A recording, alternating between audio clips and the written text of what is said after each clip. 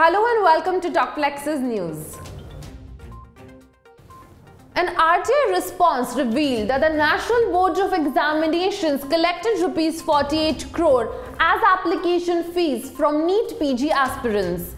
After a medical student wrote to Prime Minister's office regarding the NBE's alleged Rs 30 crore profit, the board stated that the fees were approved by the Ministry of Health.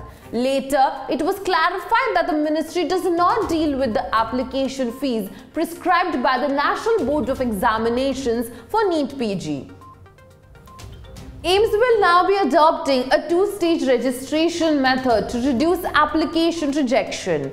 They will be following the prospective applicants' advanced registration model for MBBS applications. The two-stage process will include a basic registration and a final registration. This process will reduce the necessity to register twice and also reduce anomalies which are caused due to application from deadlines.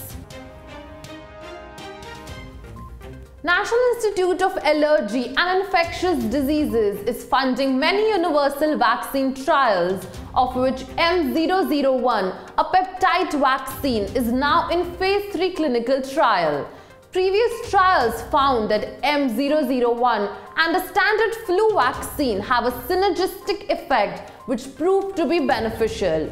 Other universal vaccines in the pipeline include live attenuated influenza vaccine with chimeric hematoagglutinin adjuvant TRAC478 among few others.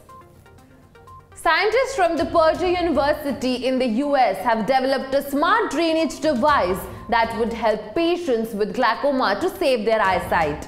This device is built with micro-actuators that vibrate when a magnetic field is introduced, and the vibrations shake loose the biomaterials that have built up in the tube. It can vary flow resistance, which allows the drainage technology to customize treatment for each patient at different stages of glaucoma. E-cigarettes being the leading cause of preventable death in the US, the US FDA has announced a series of moves to drive young people away from tobacco products. The ban will be imposed on flavored cigarettes. This decision was taken after research in the youth population showed that flavored cigarettes are more attractive and harder to quit than regular cigarettes. In UP, every year, more than 61,000 newborns die within 24 hours of their birth. UNICEF data for the State Health Department shows that around 55 lakh babies are born in UP each year, out of which 1.65 lakh die.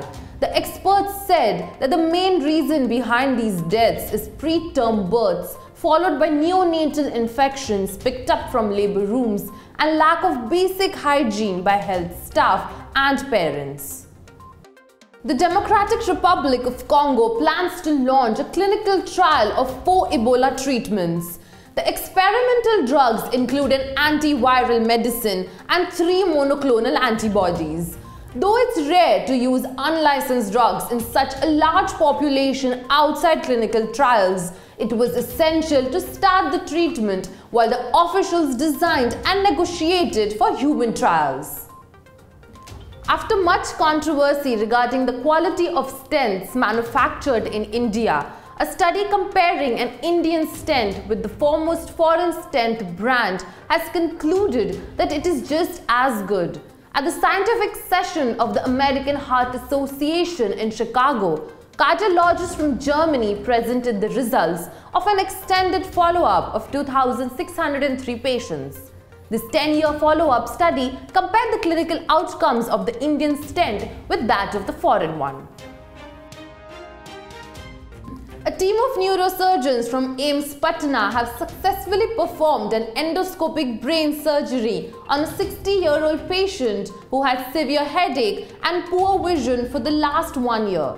This is the first of its kind surgery which was led by Dr. Vikas Chandra Jha.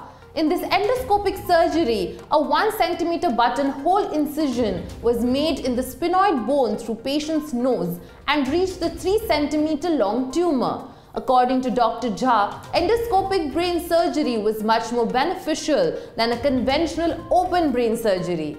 The surgery was done just like cosmetic surgeries, without external incisions to avoid interference of brain tissues. Due to the minimum incision and blood loss, hospital stay of the patient reduced and patient recovery was faster.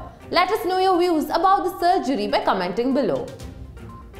These were the latest happenings in the medical field, brought to you by Docplexus, one of the largest online communities of doctors. Stay tuned for more every Thursday at 6 p.m. Happy Docplexing!